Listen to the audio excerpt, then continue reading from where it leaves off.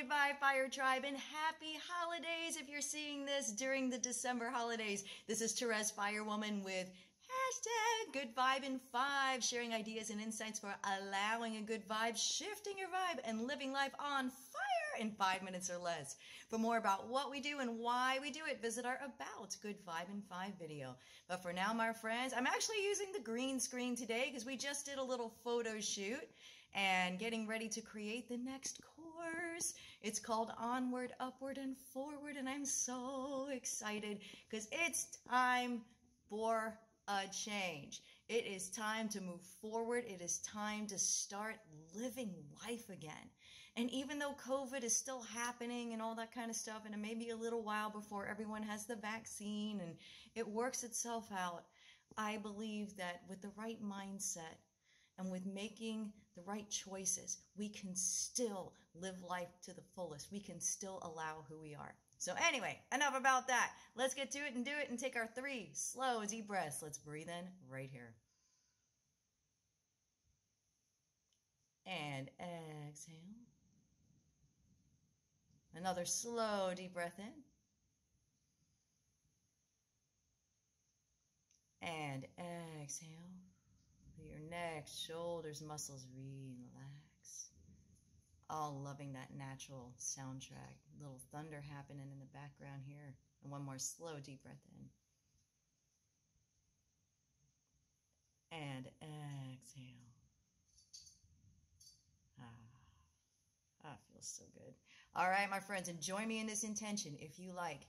Thank you for helping me easily and naturally recognize and focus upon the good that is, and to focus onward, upward, and forward. Yes, to the good that is always becoming, and I like to add in truth, the good that I and you and we have already created together. And thank you for helping me share the ideal message and ideal word, short and sweet, to benefit the greatest number of people today. So I think my message today really is about onward, upward, and forward, friends. It is a choice that we can make in any given moment. It really, really is. You know, first of all, I got to tell you, there are some intense moments that I have had in my life, especially in the recent past, that while I'm in the middle of it, it's like, how the hell can I possibly choose onward, upward, and forward from here? You know, I feel what I feel. I do what I need to do in that particular moment, but I let that moment inspire and inform me of the next choice that I can make. In that moment of feeling sadness or anger or frustration or overwhelmment or whatever that is, I can allow myself, and I absolutely have, and honestly I have found for me that repressing any of those negative emotions is actually just about a guarantee to keep them around as long as physically possible. So I have discovered allowing myself 100% to feel what I feel, to go ahead and do what I need to do. But as I am feeling those feelings, knowing very much what I don't want, to immediately start saying, you know what I do want? You know what would be better?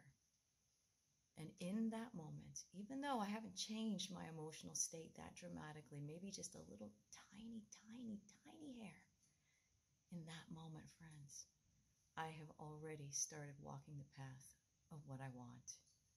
And so can you.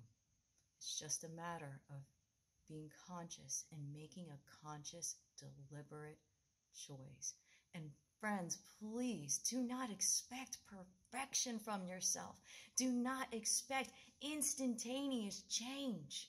It is incremental change. It is those choices that move you onward, upward, and forward in this second, in this moment, and the continuation of that process that brings you from where you are to where you want to be.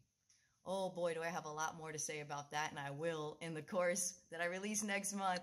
But anyway, friends, here's to a day filled with beautiful bonuses, awesome upgrades, and sensational happy surprises, to choosing to focus onward, upward, and forward, and to living life on fire. Good.